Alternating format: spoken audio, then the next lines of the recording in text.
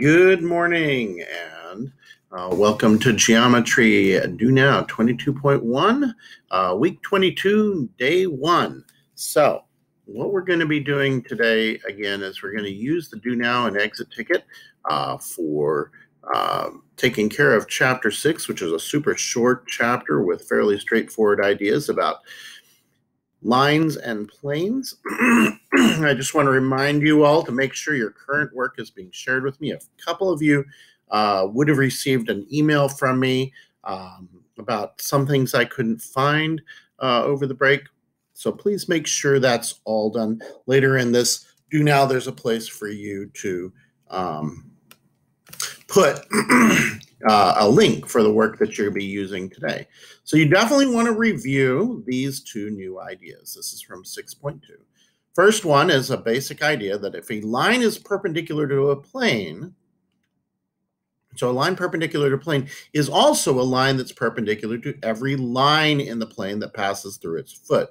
I remind you that the foot of a line is the intersecting point where it goes through a plane. This, of course, applies to lines that do not lie on the plane, where they will only go through a plane in one point, and that point is called the foot. So if AB is perpendicular to a plane M, EB, BD, and BC are all perpendicular to AB, which can be very useful when you're solving, doing proofs around triangles, because that means you have some ready-made right angles for you. So based on that definition above, what is the reason for this double statement here in number 2? So we've got this situation, and there's this double statement. PF is perpendicular to FG, so there's PF and FG, they're perpendicular, and PF is perpendicular to FH. So we've been given the information that PF is perpendicular to plane K. So this line is perpendicular to plane K. F is the foot of it.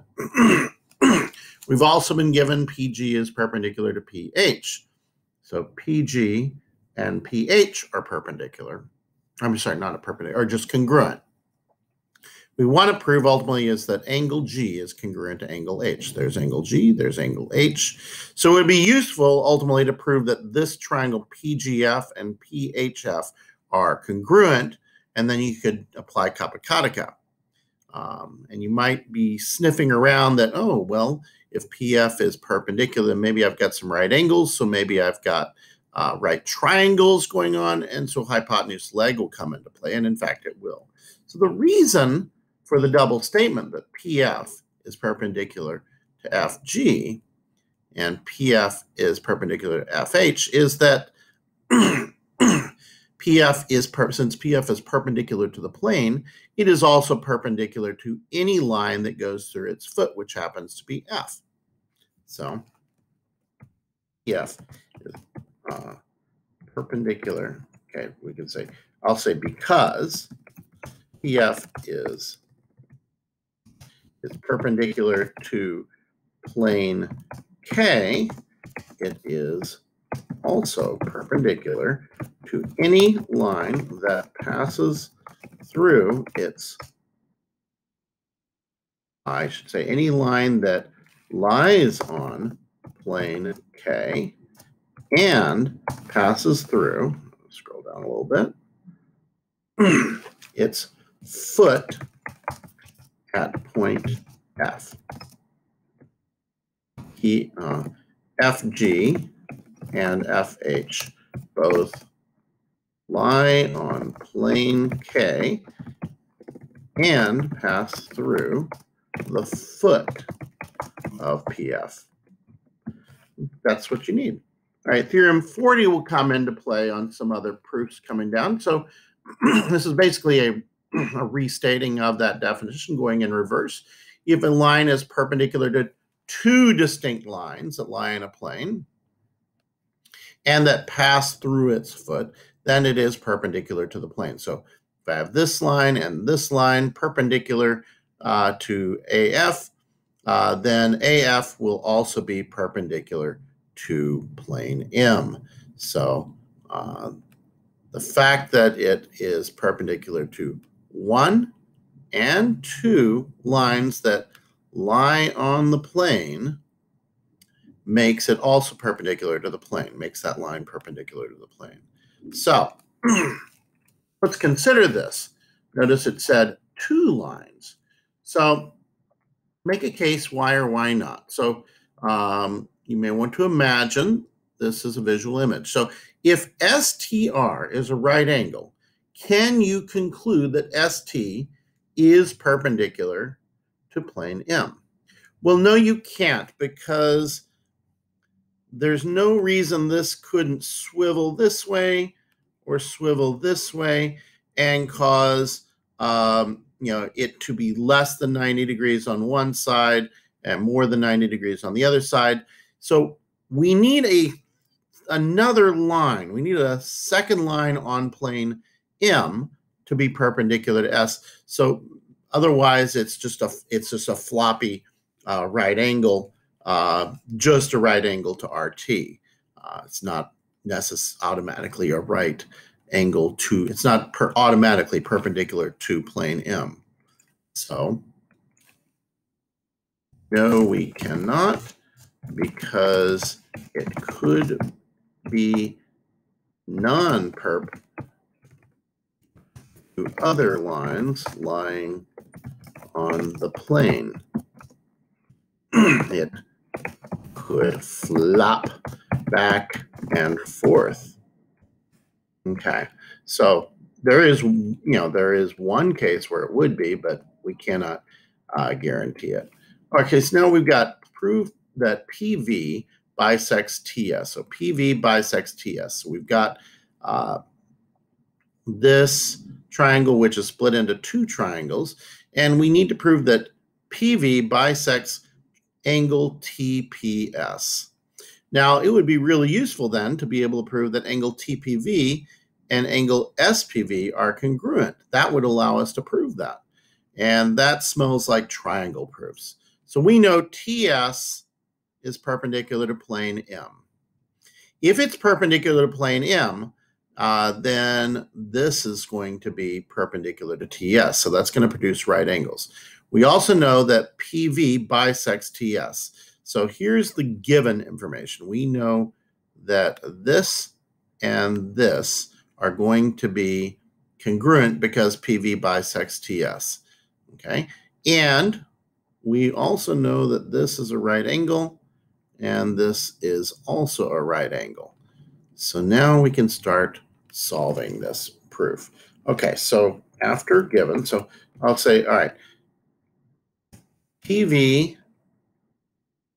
is, actually, let me start off with this. So TS perpendicular to plane M given. PV bisects TS given. Okay, now I've suggested you probably need 5 steps. Let's see if I can do that. Okay. I'm going to now note that PV is congruent to PV, reflexive. Okay, I'm just going to take care of that. I don't have to do this in this order, but I will go ahead and do it. So I'm going to mark that congruent to itself. Now, once I've got that,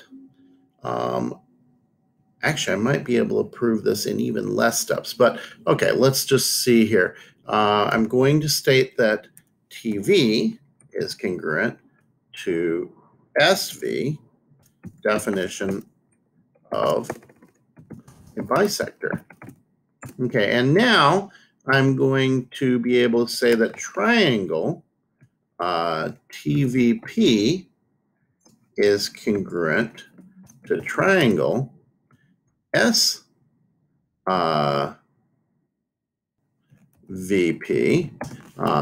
just getting those in the right order, by side angle side. And then I'm going to be able to say that angle TPV is congruent to angle SPV, right? Kappa kata ka, corresponding parts of congruent triangles are congruent. And Yes, it does look like I needed 5 steps. And then I can say that angle, I can say that PV bisects angle TPS by definition of a angle bisector. Okay, because an angle bisector breaks two angles into congruent angles. We know this to be true. And so therefore, PV bisects TPS. Cool, we're done with that one. Now, prove triangle ACD is isosceles. So we're trying to prove that this triangle ACD is isosceles using what we already know. Well, we've been told that AB is perpendicular to plane M. And we're told that equilateral triangle DBC lies on plane M. So that's telling us that this triangle here is equilateral, which means all its sides are equal. And that's going to be very useful. Now, to prove that this is isosceles, we can either prove the base angles are congruent or the two sides are congruent.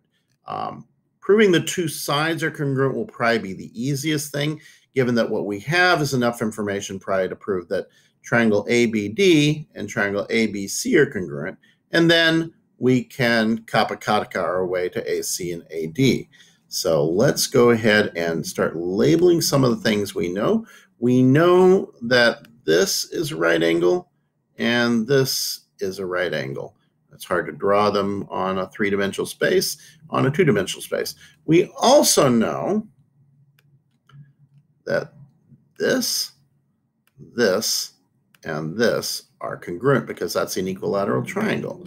So let's say AB is perp to plane M given, and then triangle DBC is equilateral given, okay, and now we can start doing our proof.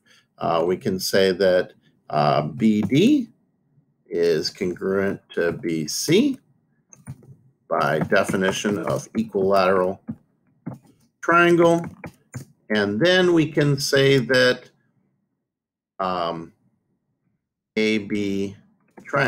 angle ABD and angle ABC are right, and that's going to be by the fact that AB is perpendicular to plane M, and BD and BC lie on plane M and go through a foot of AB. Okay, now I'm going to say that AB is itself, okay, by reflexive property. And so let's label that. Foomp. And now I have enough information to prove that ABD and ABC are congruent. So triangle ABD is congruent to triangle ABC by side angle side, and therefore AB is congruent to, AD is congruent to AC by corresponding parts of congruent triangles are congruent, and therefore triangle ACD is isosceles by definition of isosceles to congruent sides. Okay? And there we have it. All right. The rest now here on 4, I do want you to go ahead and copy the link to the workspace you're using for your proofs, because that will make it easy access for me, so I can monitor and support you along the way today. And I'm going to go ahead and stop the video. I hope that was